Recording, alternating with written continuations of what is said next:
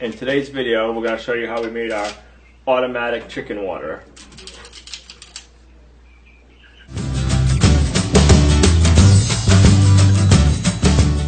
So what you're going to need to make the automatic water, you're going to need a pack of poultry saddle style watering nipples.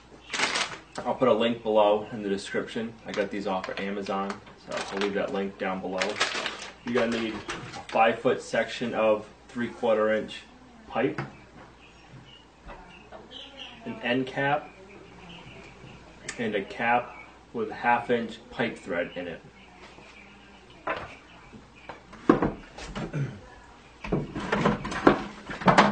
What works for me, the length I need is about 20 feet of 3/8 hose. Then you're going to need 2 3/8 hose barb with 1/2 inch pipe threads on the end. You're going to need a 5-gallon bucket. You're going to need a 5/16 drill bit.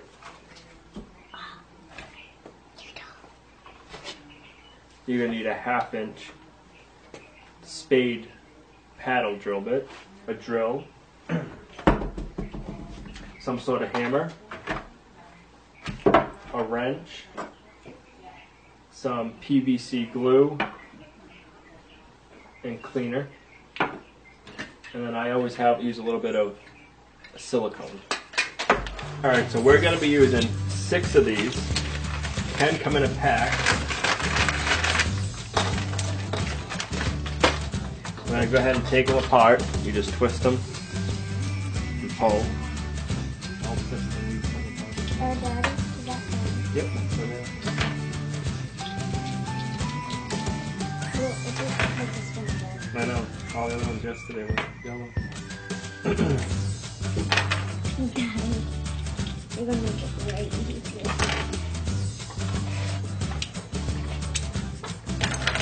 Then you're going to take your drill with a 5/16 drill bit on it. Instead of having to draw a line, I just use the red lettering and drill on that to keep them pretty straight. I just try to evenly space them out. I don't measure. The chickens don't need to be perfect. You want to be careful once you go through to stop. You don't want to drill through the other side.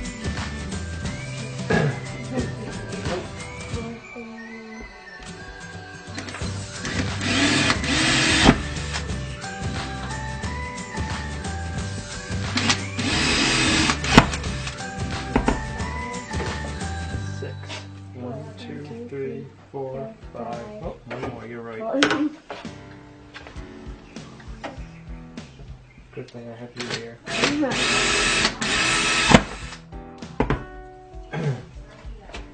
Now, depending on how many birds you have, you can make it longer or shorter, or you could have 5 feet and add more nipples in. They say 10 water nipples will do 30 turkeys or 40 chickens. Oh, come here. So then these have like a 45-degree angle on them. Just try to make sure they're always going the same way. You can also go by this little notch right there. I'm just going to go ahead and put the saddle on, get it started, and tap it with a hammer. Then you just want to go ahead and make sure it's seated good around the edges.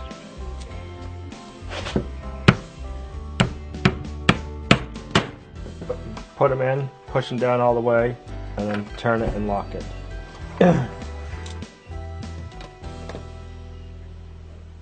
Now push down.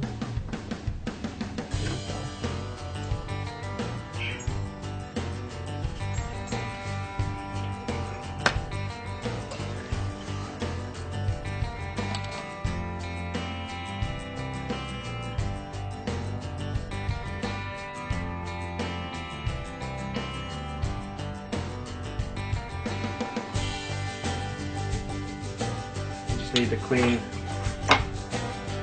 the fitting ends and the pipe ends.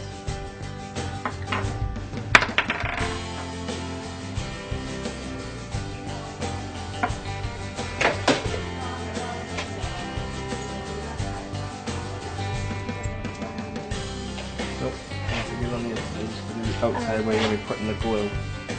So you clean it up enough.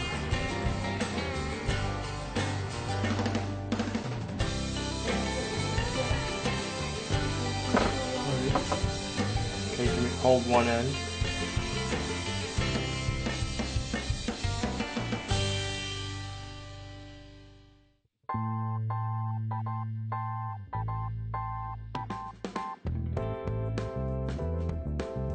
That's just for a little bit.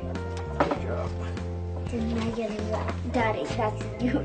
Okay. Get it on the other side. You don't want it on you? No, never. Silly.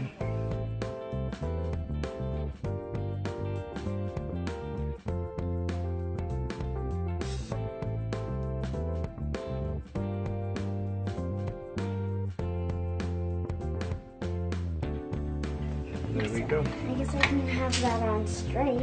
Now while you're letting this dry, we'll do the next step. Then you're going to need your 5-gallon bucket, your 1/2-inch flat paddle drill bit. What I try to do is I see where the handle is, visually draw a straight line, which is here. On my bucket there's a mark. I'm just going to go down to the bottom and then drill a hole.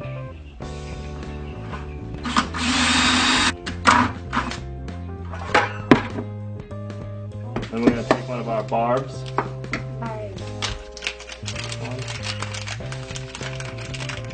How many barbs will we have? It's just 1/2-inch pipe thread, 3/8 inside diameter hose.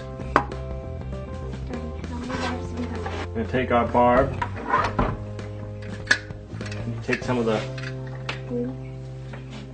caulking or silicone, whatever you have. You don't need a lot, just really don't need it. It's just in case you need it for like a thread tape. This pot's a little messy, so you want to have a rag. Which you don't? Which I did.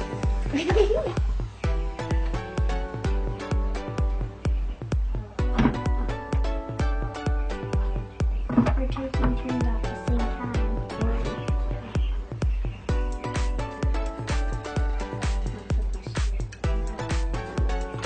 I just go ahead and I run a bead around it afterwards.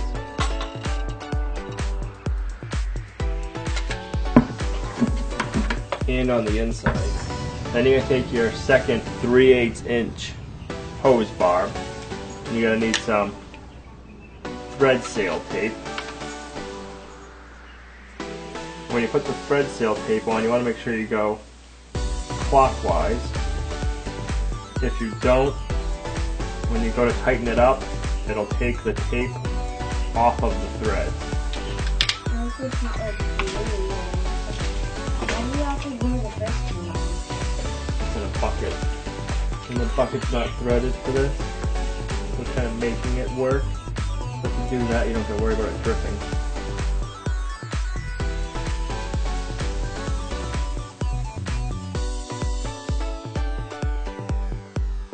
We're still taking turns.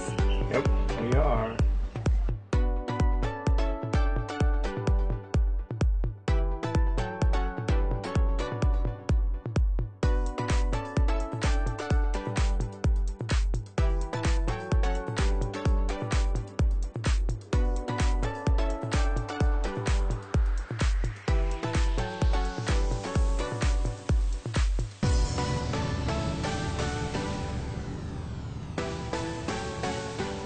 What you're going to end up doing is you're going to mount this in your coop like this.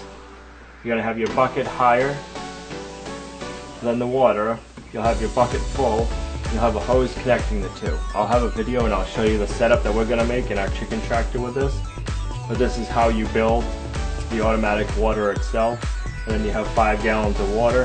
What is nice about that is you can have water for a couple of days. You don't have to worry about lugging water out every day. And the way I have it set up in our chicken tractor, you don't have to go inside to have the water, which is really nice. Thanks for watching. So thanks guys for watching. We hope you liked the video. We hope it was helpful for you, and we hope it explained it to you a little bit better. Have any questions?